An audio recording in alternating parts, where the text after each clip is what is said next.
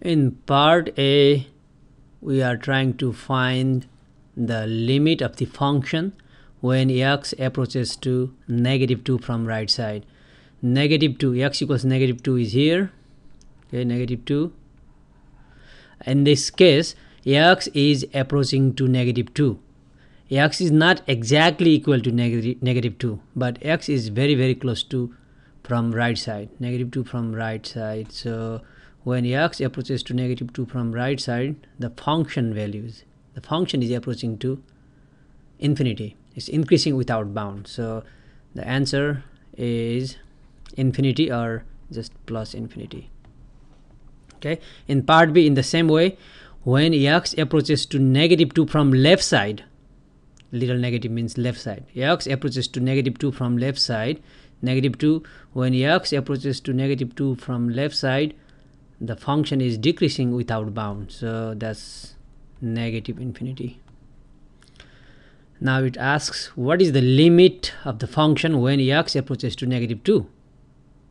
We saw in part A and B, when x approaches to -2 from right, positive infinity.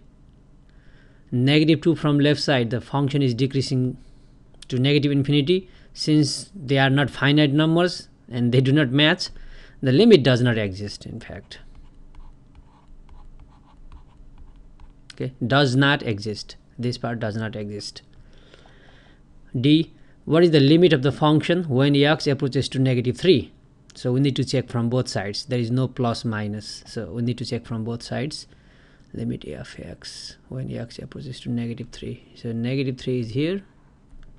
When x approaches to -3 from either side, the function values are approaching to this hole, which is 1. Okay, at exactly -3, when x is exactly -3, the value is here, that's 3.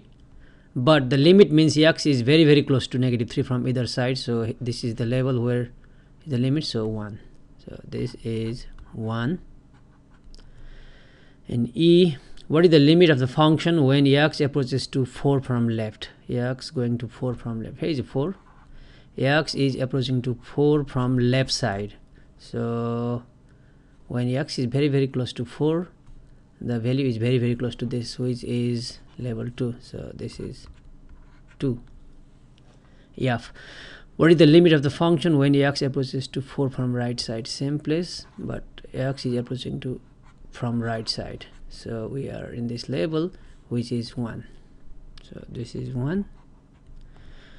And what is the limit of the function when x approaches to 4? Look, when x approaches to 4 from right side, 1. From left side, it's 2. They are different, so the limit does not exist. What is the limit of the function when x approaches to 2? Here is a 2. When x approaches to 2, regardless of the direction, here is the corner point, that's 2. So this limit is 2. Now this is what is the function value at -3. At exactly -3, what is the function value? At exactly -3, there is a hole, there is a dot, so the value is 3.